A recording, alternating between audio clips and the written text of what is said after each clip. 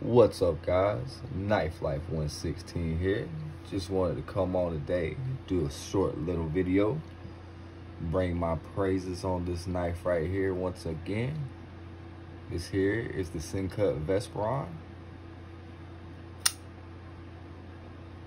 Satin finish, black G10 scales. I like this one so good, guys, that I had to go get another version. Had to get one in the satin finish. And I'm telling you what, this detent is tuned in so perfectly. Just wow. This knife is just designed so good. It's hard to believe that it's under $50.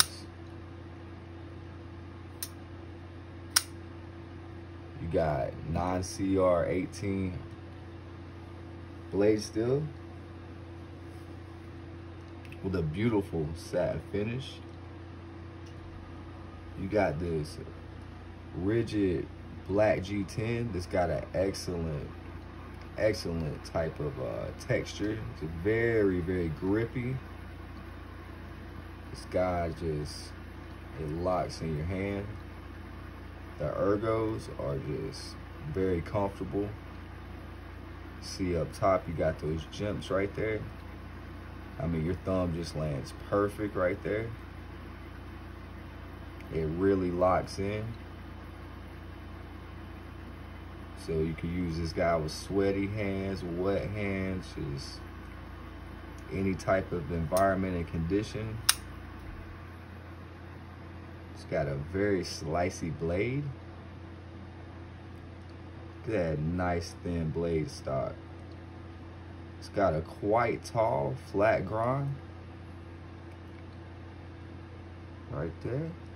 And it's very thin behind the edge. With all that combined,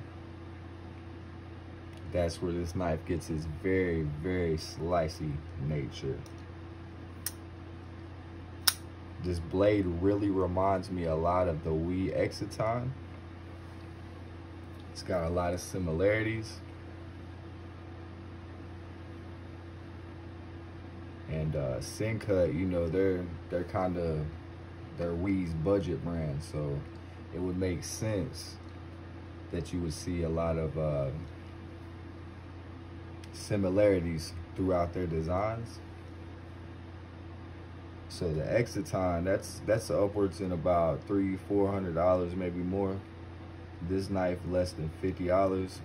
You don't get the, you know, you don't have as good of a blade still, but it's a good blade still. I just really blown away by this one. It doesn't have the best access to the liner lock, but it does have, you know, it's good access. It's good enough. I think a lot of times we're used to actually being able to put our thumb up in there a little bit, but you don't really have to.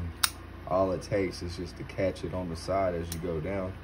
It's not as comfortable as what we're used to, but it's just another way to do it that'll ensure that you get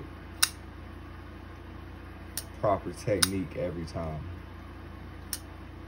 And it'll keep your finger from being sore, trying to dig it all the way up in there. All you gotta do is just catch those jumps right there as you come down. Just catch it with the bottom of your thumb,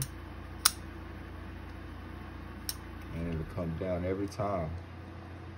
I really like the way they did the cutout for the finger hole deployment. It grips your finger really well, but as you can see, they chamfered along the edges to make it, you know, where it's comfortable. You know, it doesn't like rip your finger off. I do notice sometimes like it'll grab little bits and pieces of my fingernail, but it's not like chunks. It's just, you know, that's gonna happen anytime when you got metal skating across a fingernail, but it's just got an awesome finger hole. I really like that. really, really easy to thumb flick. I actually think it's easier than a lot of other knives that have finger holes. Seems like you gotta have it just right on some knives, but this one, as long as, I mean, you just put your thumb there and flick and you got it. So I really like the finger hole for this one.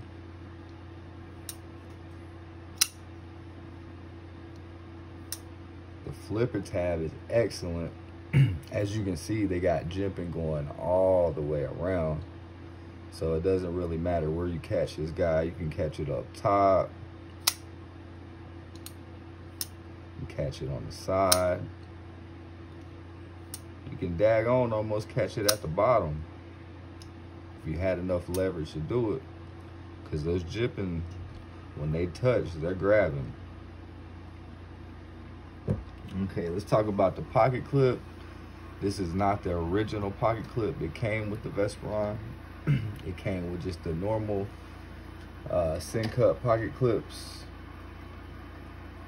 I don't really like the bent over steel pocket clips, so I ordered this one from Civivi. They actually have they got 2 pocket clip kits. One of them comes with just 2 screws, and then they got another one that comes with like 3 or 4, it's 3 sets of screws. I recommend getting that package. It's only 55, 60 more cents extra, and it comes with 3 different size screws. 3 different size screws. That way you don't have to use the same hardware that came out, because the hardware that comes with it, you can see that they got rounded heads and they're titanium, so it'll just give you a cleaner look. But I mean, if you have to get the other kit, you know, like if they're out of stock or for whatever reason you end up getting the other kit, you can use the screws that come out of the old pocket clip, and it will hold this one on. It might not look as good, but that's all up to you. It might look okay. But yeah, guys, this is just an absolute winner in my book. This guy jumped way up on my favorite list with Sencut. It's actually, it's a battle going on right now for first place with me. With Sencut, it's between this one and the Sencut Watauga. The Sencut Watauga's always been my favorite. But man, the action on this guy, that awesome blade shape, the finger hole, grippy G10, and now that I added that 3D mill pocket clip, it just really added to the knife. This guy's a real big contender for that first spot. He's punching hard. He wants to take over. Like I said, this is my second variant. This was my first one. I ordered this one first when it first came out. I already got the titanium clip put on here as well. But it's got the black wash blade. And you guys all know how they get to looking after you get to using them. So I wanted to keep this one looking nice. Went ahead and got the satin. I was thinking about doing a blade swap, putting the satin onto my Carter, but I don't know, I'm still trying to figure it out. I kind of like the way it looks right here, the black. I still end up having all black, but I just prefer the Carter to the G10. But it's a really, really excellent knife. Really consistent. This one's got a D10 on it that's just as good. Action's just as good. The lockup's just as good. Got about 25–30% lockup. Man, I just really love this guy. This one feels a lot better in hand than the G10 one. And I think it's only, you know, a couple bucks more. It just all depends on what you like.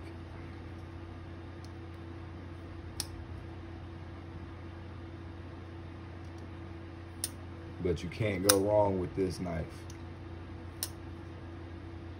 Let's see, I actually have the Watauga right here. Here's the Sencut Watauga. This was my former first place contender, and it still kind of is.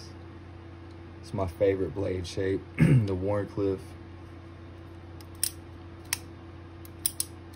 Got the button lock, super fidgety. Can use it really easy with one hand. It's got the fuller, you can reverse flick off of. Thumb flick it. Use that button lock. Use that flipper tab. Just really excellent knife. It's got that forward finger choil. That's the only thing I don't like about the Vesperon, is it didn't come with a choil. But my buddy Dylan over at Tool Addict Dylan, he's got a video out showing how to cut sharpening choil / finger choil in. So I'm thinking about doing that. I would recommend doing that. Get a better experience out of this knife. But if you're interested in doing that, run over to my friend Dylan's page at Tool Addict Dylan. Look up his video on how to cut in a sharpening choil for the Sencut Vesperon, and he'll get you right on all the tools and how to go about doing that. He did it to his and it turned out really good. It looks like it came from the factory. He's really good with modding. He does a lot of excellent work. And I think he may do some side work. I'm not sure. You can hit him up on Instagram. It's Dylan for the win. Dylan_for_the-win. You could hit him up if you're interested in getting any custom modified work done to your knife. But that's gonna be it for this one, guys. I just wanted to come on here. It's actually longer than I meant for it to be. I apologize for that. I just wanted to come on here and sing some more praises for the Sencut Vesperon. It's an excellent, excellent release. And I think every one of you should get one. I don't think you'll be disappointed at all. All right, guys.